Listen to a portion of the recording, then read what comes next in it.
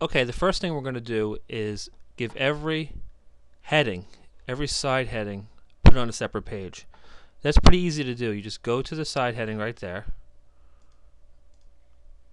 in front of the word purpose and hit Control Enter.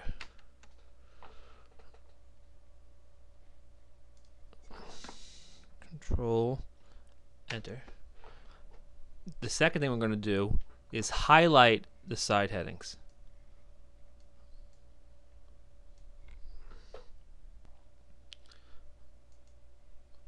Now with the text highlighted, we'll go to the styles and pick heading 1.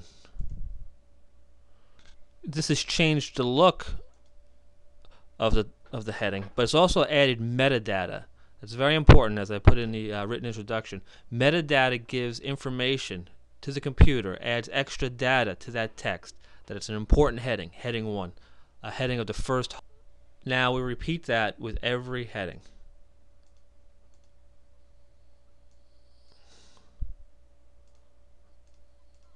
So you're adding a style to every heading.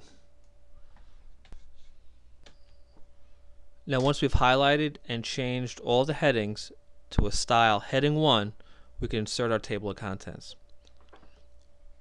Go to Insert, Reference, Index and Tables, and go to Table of Contents. Different versions of Word will have it a little differently. Some will just say Insert Table of Contents. You could show the level of headings. If we had headings 2 or heading 3, it'll have subheadings or subchapters in our table of contents, and it automatically generates the page numbers.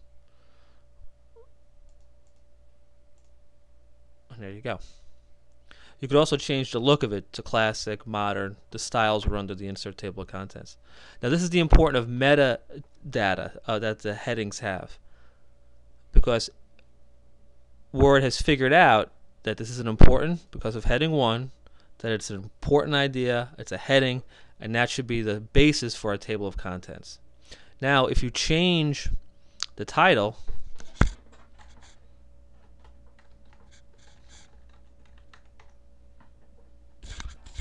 and if you change the page numbers, let me insert a few page numbers here by hitting Control Enter. You go back home, and now I hit right click, update field, update entire table, hit OK. You've seen the titles and all the page numbers have changed accordingly.